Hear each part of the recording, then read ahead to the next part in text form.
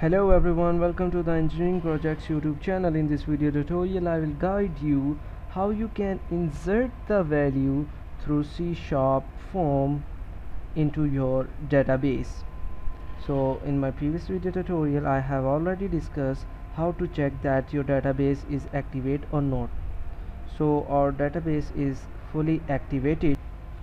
Let's create a command and then execute that command to insert the value in SQL database.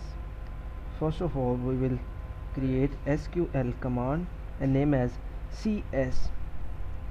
Now create a string name as SQL, which have our basic command to insert the value as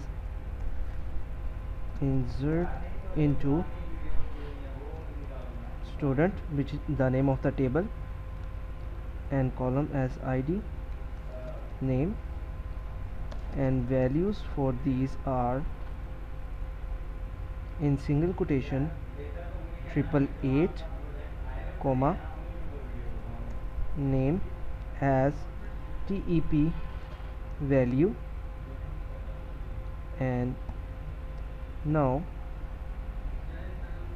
when the connection will open, we will say that command is equal new SQL command, pass the SQL comma connection and execute this,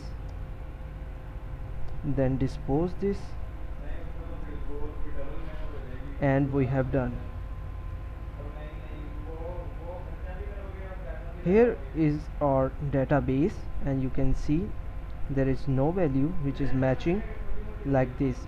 Now execute the code, and I have clicked the button, connection is activated and the values are inserted. Close this,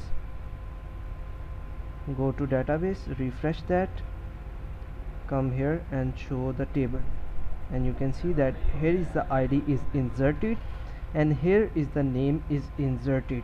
By this you can create a larger database and insert the value in that. I hope this video tutorial is informative for you. If you have any kind of question, you can ask us, and don't forget to subscribe our YouTube channel. Take care.